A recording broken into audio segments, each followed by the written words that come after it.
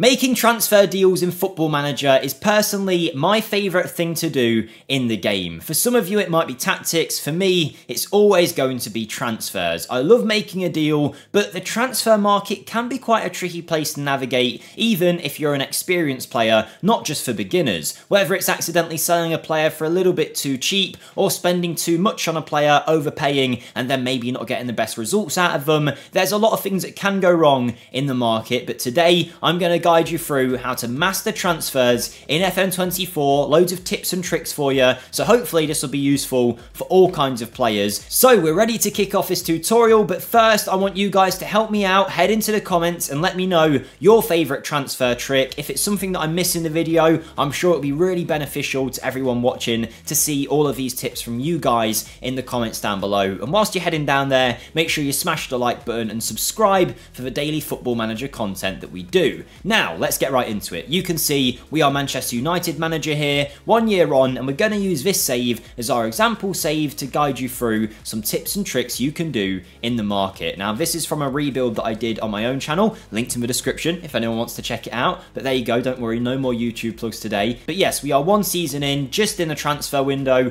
3rd of August. We've got a huge budget of 50 million quid and £1 million of wage budget, but don't worry about that. Whether you're a non-league side or a club like Manchester United, all of these transfer tips will still apply. So let's guide you through the first thing that you need to know to master the market, and that is in every save, as early as you can, go to transfers and hit the clauses button. A lot of you might know about this area of the game, but there's a lot of experienced players who have commented on videos before having no idea this existed. And basically what this is it's a list of all the clauses on any transfer you've ever made. On this page there's information about Fred's transfer to Fenerbahce, about our incoming transfer Morten Frendrup and the clauses to do with him, but we're bothered about none of these. We're only interested in the ones that have a currency symbol next to them, because that is a transfer clause that you can either buy or sell, and that will either help you save money or make you money instantly for your transfer budget. For example, if they're a player at your club like Altay Bayındır, you can look at the clause in question and buy the clause if you think it makes sense, but I'm not really interested in talking about them today. Instead, look at the ones where the player is no longer at your club, and you will find usually some easy cash that you can access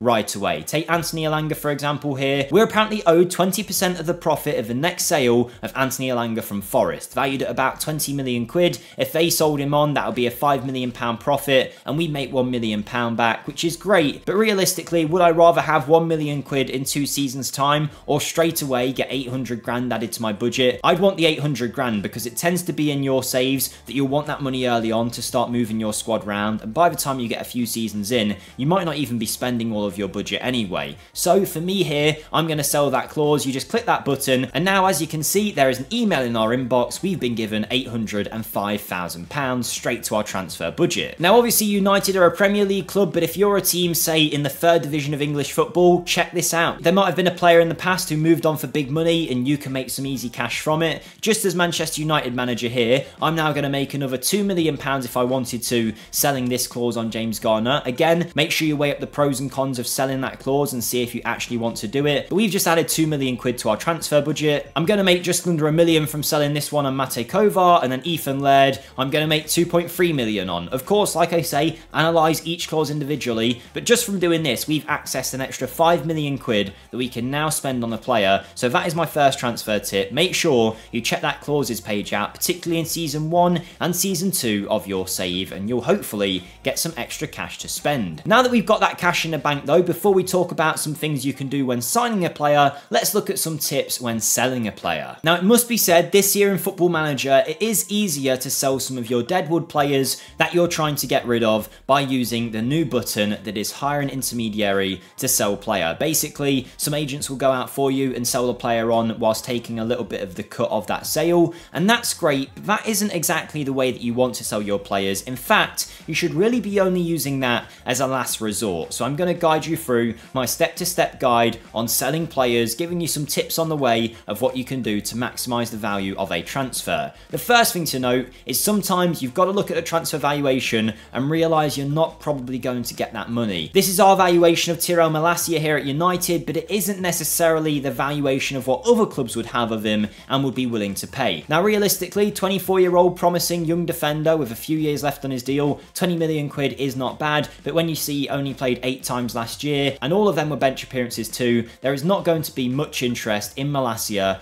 at all. As you can see, currently there are no wanted symbols on him or anything, but you can actually generate some interest before offering him out to clubs to get an idea of how much money you might receive for him. So 20 million, I'm going to guess this valuation won't actually be accurate of what other clubs want to pay for him, but the way to check, the first thing I do when looking to sell a player is don't click offer out, don't hire an intermediary, speak to his agent about market interest. You're then going to choose the bottom option where you're going to say we're considering selling Malacia, but only at the right price. Now his agent will tell us any interest in him and the valuation of said interest. So even though he had no wanted symbol, supposedly if we were willing to sell him for 11 to 13 million, we'd have interest from the likes of Roma, Ajax, Sociedad and PSV. Now we have a choice here. We can say that's too low, I don't want to sell Malacia, or we can think about it and go, you know what, 11 million isn't too bad, and you can invite the offers in. As you can see, after that conversation, his valuation has now shifted to the updated market value that we were given by his agent, and now we should start seeing some interest coming and some bids being made. But let's imagine that the agent told us there was no interest in Malacia. What would you do next? Well, you could go to the offer via transfer room button and offer him out with a flat fee, unspecified, and see what kind of transfer comes back. Sometimes you'll get an offer, sometimes you won't. If you don't get an offer, only now would I go ahead and transfer list a player by actually going to transfer status and then transfer list. That way you'll start getting some more teams interested because they know they'll be able to get him at a bargain price. And then, and only then, if I still didn't get some offers, I would ask for an intermediary to sell our player. And here's exactly why, because you could see a few minutes ago our agent was telling us that we could make a sale for about 30 million. I think it did actually say it would be a loan to buy option, but either way, after asking the intermediary, which like I say is last resort, only if you want to move a player on and do no work yourself, they're telling us the best we can get is a transfer loan deal for under the value of 5 million, and they're going to take 10% of the fee. So this just shows you, only use this as a last resort when you really can't move a player on. If we hadn't have done that, we would have been able to get the bids that we got earlier from our agent of around 30 million. Of course, from there, Malacia has to want to go, but that just shows you that you might be selling players for far cheaper than you should be doing. Now, if you have a situation, as we mentioned though, where no one's interested, of course, use hire an intermediary to sell a player, and it's also pretty useful if you're looking to just get wages off the books. Take Victor Lindelof, for example, on 170 grand a week with only a year left on his contract. I'd be asking the intermediary to sort out a deal because it tends to be if you go through that route, the deal gets sorted pretty much instantly, pretty much guaranteed, but just at a way lesser fee. So just bear that in mind. If you wanted to move someone on quickly, then maybe go for the ask intermediary option. But I really do think use it as a last resort. Even though it's a really handy tool, you're not going to get as much for your players, and that's a big mistake that a lot of people make. So selling players, that's the path I would follow. Ask the agent, then offer him out, then transfer list him, and then and only then ask an intermediary. But we're done with selling players. Let's move on to the exciting part, and that is buying. Now, before we get into my process with buying players, I'm going to quickly give you a few tips that you can do when searching through scouted players that you might not know about. Firstly, make sure you tick this doubtful option on the transfer cog here. That will still only bring up players that have an interest in your club, but if you had it set to what it was originally of slightly interested, you'd get less options on here. The people that are doubtful, you can see some extra names come through, don't necessarily really want to join United, but could be convinced. So if you do want more options in your transfers, then make sure you click that button. Another quick fire tip that will save you lots of money and get you some great free transfers is when you're searching for players, hit this search button, go to contract status and then 1 year. So do this in the summer and you'll find anyone whose contract is up in 1 season.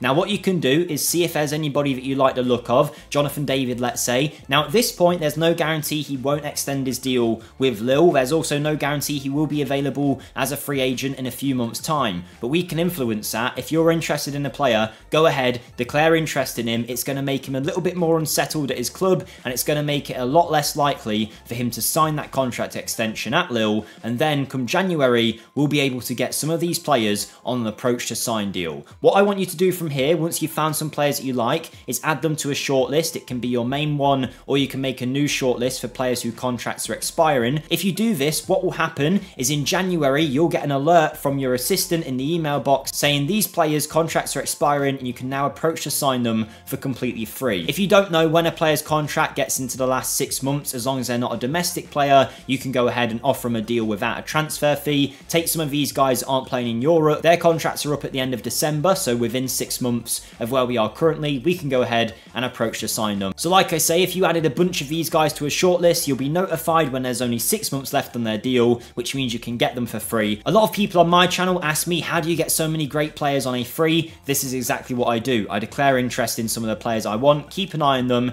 and even if 5 of them do sign a new deal, there'll be a couple that by January will be available to approach as a free agent. Side note, another very quick tip to do with transfers, but isn't necessarily related to the rest of this video. If you want to find a player that's very similar to another player you like, take Todibo for example, you can go to comparison and find similar players. That way, you'll find players who have similar attributes to the player you've looked at, and you might find some bargains in there. There you go, there's this man here, Ego Ugbu, for about 9 million quid. We could scout him and see if he was worthwhile signing. But let's get back to our transfer tips when buying players. Now we're going to talk about the actual negotiation themselves. Let's say we wanted Aaron Hickey from Brentford here as an example. His valuation is 55 to 67 million. Before you go ahead and make any kind of offer to Brentford, promise me you'll do this. Go to transfer, go to ask agent about availability for 2 reasons. 1, we'll be able to save money on his contract eventually, but 2, we'll get an updated transfer valuation. If you don't know, this valuation will have been guessed by your scout when they scouted him, so asking the agent now will give us a much clearer example of what his current transfer valuation is. So let's take a look. It might shift slightly. I always go for this one where you say we're looking at a few players right now, as opposed to saying, yeah, we really want to sign Aaron Hickey, just so we can kind of like be a bit standoffish about it, so we can get a better deal. But I don't know exactly if it has a huge effect. It's just something that I always do.